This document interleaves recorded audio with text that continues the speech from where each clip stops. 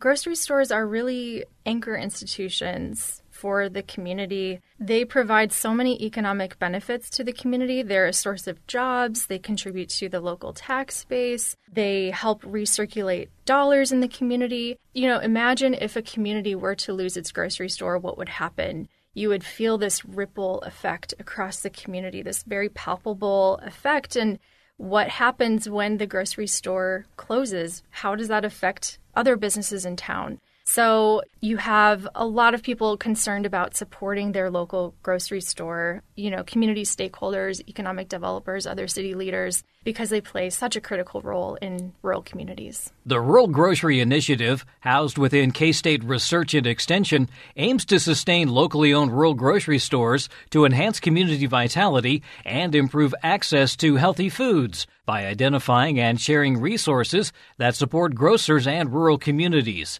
Its National Rural Grocery Summit, being held June 20th and 21st in Wichita, is considered the premier networking and resource-sharing venue for independent grocers and stakeholders. On today's Sound Living, innovative solutions for sustaining rural grocery stores. Sound Living is a weekly public affairs program produced by Research and Extension at Kansas State University.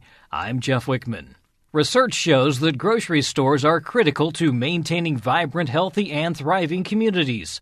Unfortunately, rural grocers are facing a challenging and ever-changing retail landscape that makes it difficult to stay in business. However, Program Manager for the Rural Grocery Initiative, Blair, says there are many rural grocer success stories, and that's why this biennial summit is so important. Erica, first off, maybe just some background on the summit. It's been going on for quite a while, and it's really grown into this national event. Yes. So the summit actually started in 2008, shortly after the Rural Grocery Initiative got started. So little background, there was a unit on campus called the Center for Engagement and Community Development that started doing listening sessions across the state just to understand what are some of the challenges that rural communities are facing. And the thing that just kept coming up again and again through those listening sessions was this concern for the viability of rural grocery stores because they are so important for communities. So that's really how the Rural Grocery Initiative got started. That was back in 2007. One of the very first things that they did was conduct a survey of rural grocers across the state of Kansas. So the focus of that very first Rural Grocery Summit was to look at the results of that survey, and it was held in Inman, Kansas, and it brought Kansas grocers and community stakeholders to that first summit. And really, since then, it's grown since then. So it's been held every other year since 2008, except for 2020, of course, because of the pandemic.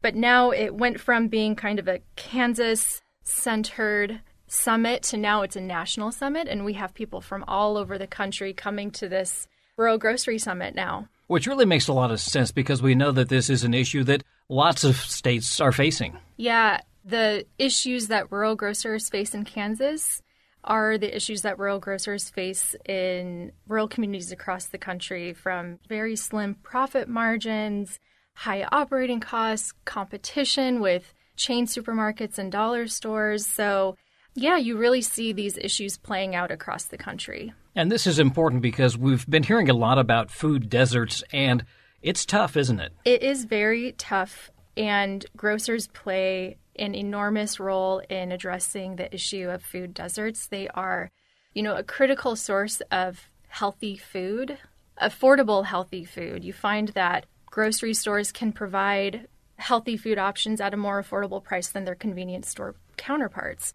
And we also know, we have seen study after study showing that there's a connection between food access and health outcomes. So really, these grocery stores are critical to the health of their communities. A lot of what we run into is the fact that without the grocery store, a lot of people don't want to be in the community. So there's kind of an outflow from the community when they lose the grocery store. Grocery stores are really anchor institutions for the community. They provide so many economic benefits to the community. They're a source of jobs. They contribute to the local tax base. They help recirculate dollars in the community. And just, imagine if a community were to lose its grocery store, what would happen? you would feel this ripple effect across the community, this very palpable effect. And what happens when the grocery store closes? How does that affect other businesses in town? You can imagine if you lose your local grocery store, more people are going to be traveling outside of town to get their food because that's a fundamental need, of course. And when they're going outside of town, they're probably going to be picking up other items as well. So, it has that effect on other local businesses, and then it has the effect of attracting new residents. It's harder to attract residents when you don't have a grocery store. So the grocery store for rural communities is really kind of an existential issue. You have a lot of people concerned about supporting their local grocery store, community stakeholders, economic developers, other city leaders, because they play such a critical role in rural communities. So how are we attacking this then? How are we keeping these rural grocers going? What are some of the things that they've come up with that seem to be working in other areas? One thing that we have seen in our office is just more innovative and alternative grocery ownership models. So, for instance, we have seen more cooperatives across the country where, the whole community is coming together to support that grocery store. We've seen nonprofit grocery stores. We've seen cities partnering with the grocery store in numerous ways to help maintain them. So we've seen, those kinds of innovative solutions across Kansas and other places in the country. And then we've just seen more focus on business transition planning. So when a grocer is ready to retire or move on for whatever reason, there is somebody ready to take over that grocery store. So that takes a lot of, proactive thinking, lots of innovation that has to go on. And we have seen a pilot project in North Dakota. It's a shared service cooperative. So there are 3 grocers, a restaurant, and a community development organization that have formed a cooperative so that they can purchase together to attract a wholesaler and get, a better, more affordable price. So we've seen that happen. That's kind of an innovative solution, and they're actually going to be featured at the Rural Grocery Summit. A lot of creative thinking that has to happen since grocers face so many unique challenges. In regard to the summit, there's an opportunity for those in attendance to really learn and share their ideas and maybe find out exactly what might work in their community. Definitely. The summit is really just a great opportunity to learn about what's going on, innovative solutions, different creative ideas that grocers can hear about and then take back to their store and use it how it fits their community. So different topics at the summit. We're going to be talking about different alternative, innovative ownership models, forming partnerships with community leaders and other grocery stores, business transition planning, different funding opportunities that grocers can take advantage of. One of the things that I have heard grocers really enjoy is hearing the success stories of other grocery stores. It's a chance to learn from each other and make connections with each other as well, so that grocers are able to speak with other grocers who know what they're going through and what their challenges are. There's that shared understanding at the summit.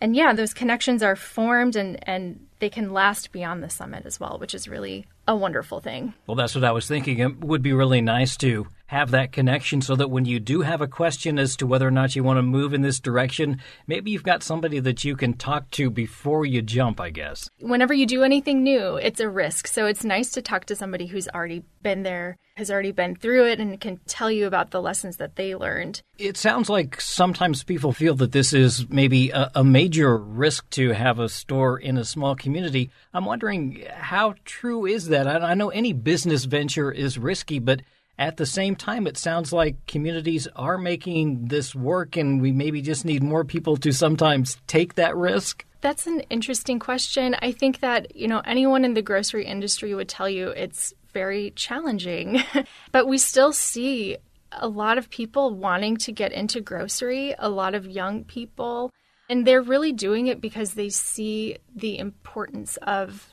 grocery stores. They see how important it is for their community. And I think that's also why, like you're saying, we're seeing more partnerships.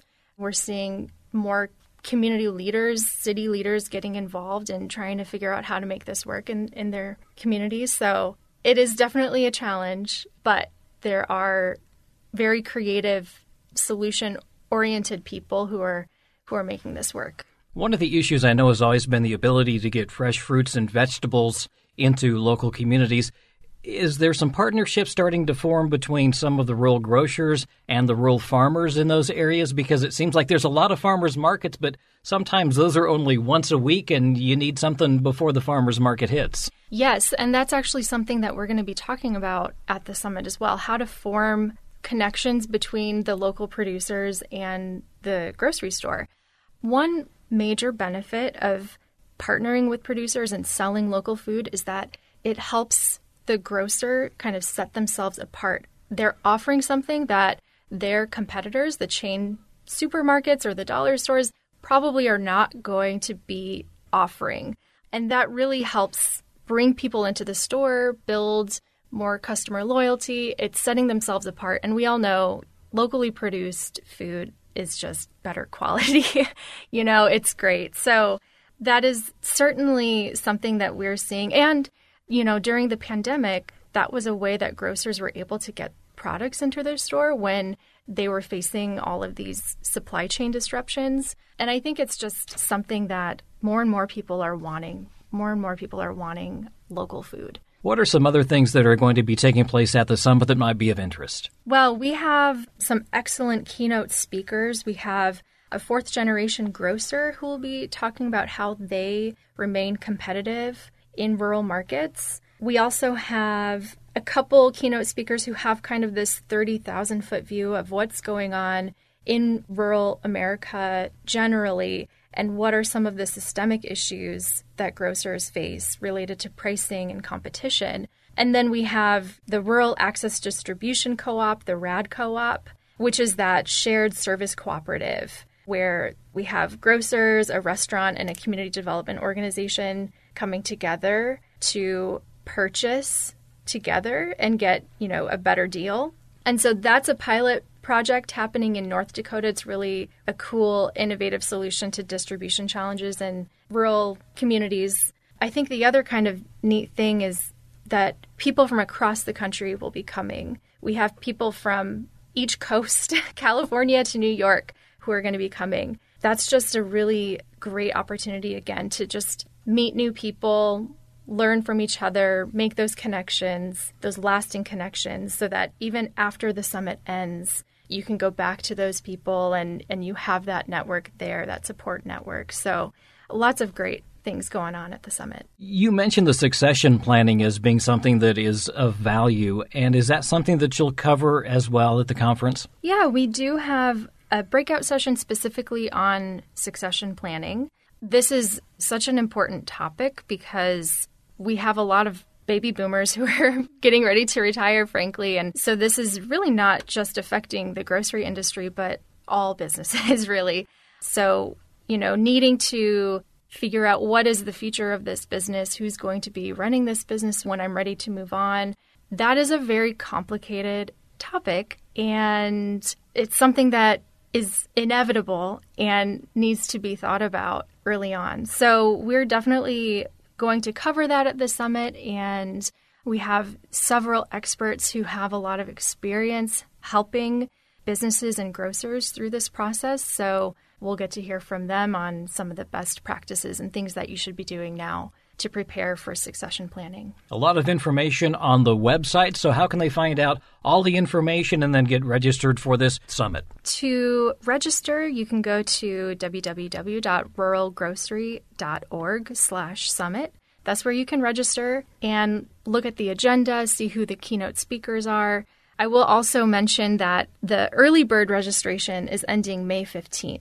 So that's coming up soon, so you'll want to get registered soon. That's Erica Blair, Program Manager for the Rural Grocery Initiative, housed within K-State Research and Extension. The National Rural Grocery Summit is being held June 20th and 21st in Wichita. Again, for more information or to register, visit ruralgrocery.org. Sound Living is a weekly public affairs program produced by Research and Extension at Kansas State University. I'm Jeff Wickman, And this is the K-State Radio Network.